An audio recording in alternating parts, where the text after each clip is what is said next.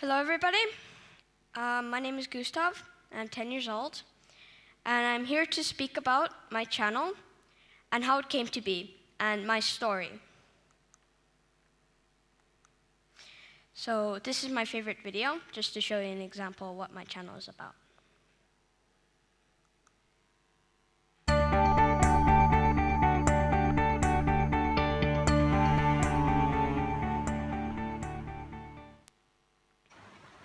Hello everybody, welcome to the 14th episode of Gusmath. Today we will be discussing Fibonacci numbers. I'm sorry I've been inactive for so long, it's just because it's been summer vacation and we're just relaxing here at Tallinn. So, what are Fibonacci numbers? Some of you might wonder who Fibonacci is. Well, he was an Italian mathematician from Pisa, and he lived during the late 1100s and died during the early 1200s. He was also known as Leonardo of Pisa, and that might sound a bit like Leonardo da Vinci, but he actually lived 300 years before Leonardo da Vinci. I'm using an old blackboard to show you how the Fibonacci numbers work. So,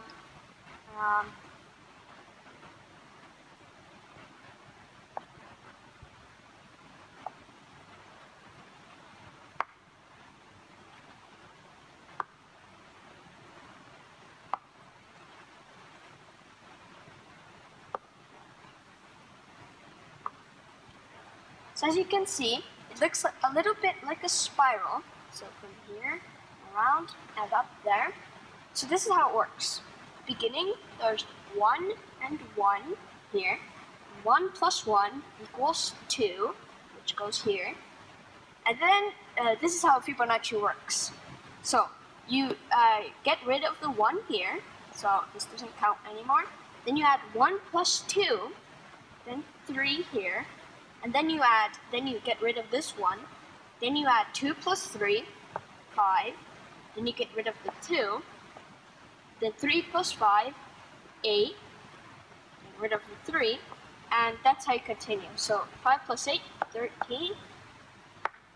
Get rid of the 5.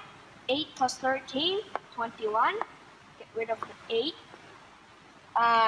13 plus 21, 34. That's how you continue. And how to measure like which stage of Fibonacci. So this one at the very beginning is F0, and then this second one is F1, then this 2 is F2, 3 is F3, and the 5 is F4, and it continues like that. And as we go along, the numbers get bigger, faster, like with doubling. And at F20, this is not F20, it's 6,765. And adding that with F19, it's 4,141. And then if you add F19 and F20, that's already more than 10,000.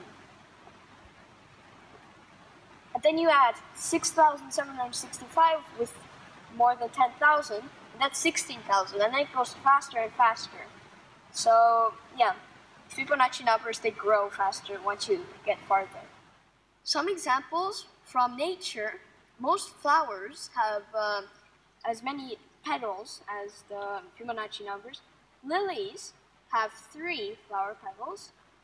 Roses have 5, and delphinium have 8, and marigolds have 13. Then it continues, and there are lots of flowers that have these numbers, petals. That means the laws of math and applied in flowers and nature in general, which is awesome, and that makes the Fibonacci numbers a cool math concept. Thanks for watching. I hope you enjoyed. If you liked it, please leave a like and a comment down below.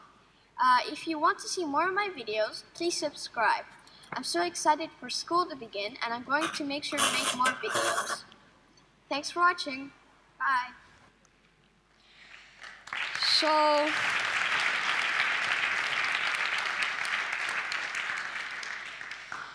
that was just a little example. So this is basically how I got the idea to start a channel about math. So first I had to be born, obviously. Then I moved to California in 2012 when I was 6 years old because my dad went to Stanford from Skype, and so my family moved with him. So I basically started school with my dad, and I started at Escondido Elementary. I discovered YouTube when we moved to the US, and I watched a lot of YouTube videos, so I got the idea of making my own videos. Why exactly do I do math videos? Well, originally when I did videos, when I wanted to do videos, I wanted to do gaming videos, like some YouTubers I had been watching. But my dad said that there were already too many gaming videos on YouTube, and I agreed. So I decided to do math videos, because at the time I used Khan Academy, and it really amazed me. Khan Academy is this website where everyone can do math and learn to code and things like that. So I just decided to do math videos. Oh, and the part of science comes from when I was in 2nd grade. My teacher, Miss Nita, her husband was a Nobel Prize winner, and he came into class to talk about space. So that made me want to do science videos also. So this is my first video. It appeared in October 2014. As you can see, a lot of things are really different here because I didn't really know how to film well and all those things. So.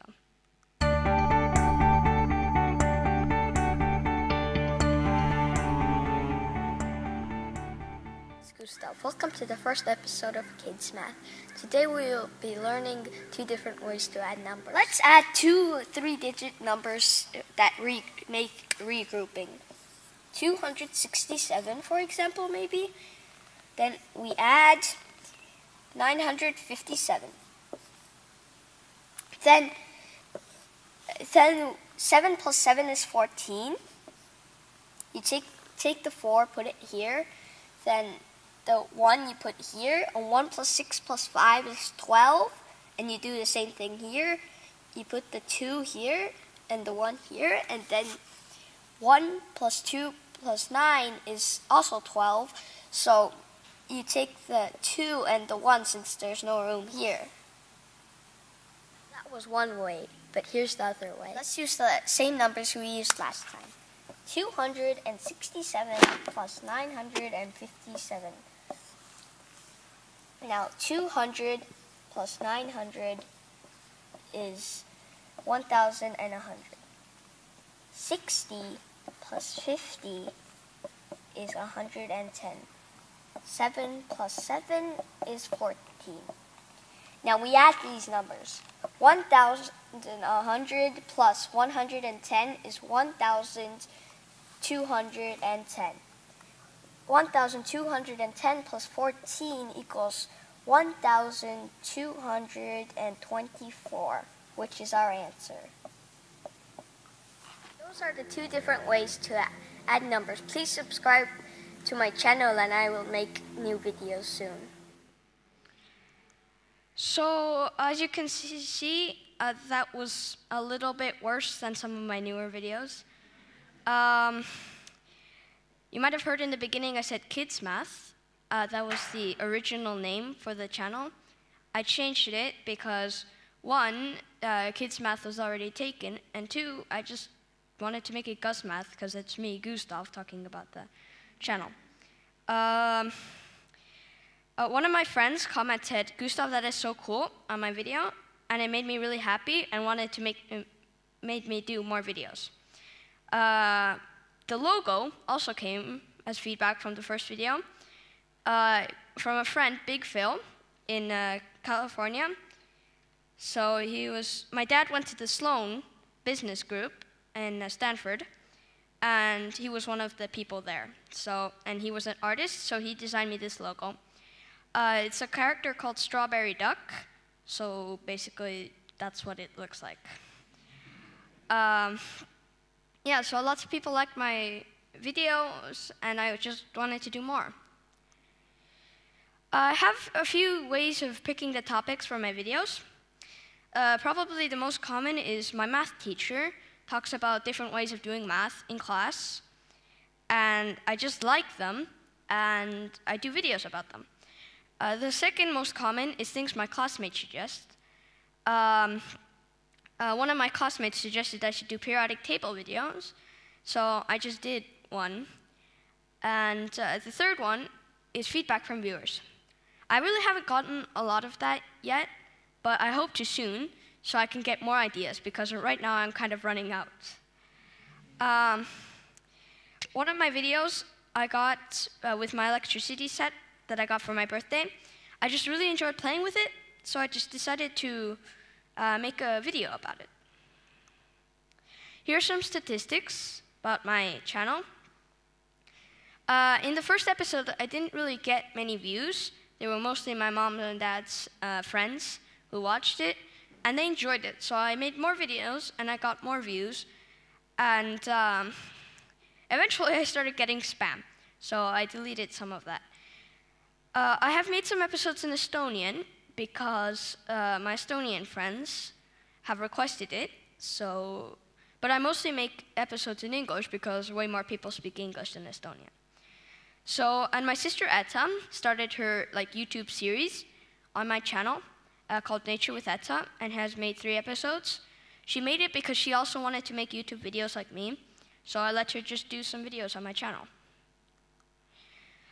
Some guest appearances from left to right. My sister Etta, who has appeared in my multiplication video and in her Nature with Etta videos. My baby brother Ake, who was only for a few seconds in the electricity video. My friend Amir, who was in the supernovas video in a clip, and a robot lawnmower from the video in the beginning. So, presenting. First, I got invited to a youth conference, and kind of like this one, to just talk to teens about what I was doing and to inspire them to also do things. Then I got invited to be on television in a TV show called TEDxYouth, and to talk about what American and Estonian schools are, what their differences is, and what inspired me to do my channel.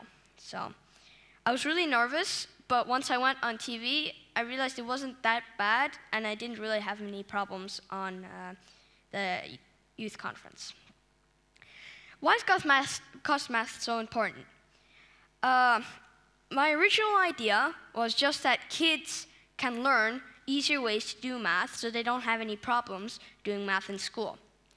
But since I got a lot of feedback from adults, that evolved into just anyone being inspired to do their own things and get ideas and broadcasts and tell people about their ideas. So yeah, I hope many of you start doing that in the future. And yeah, thank you, I guess.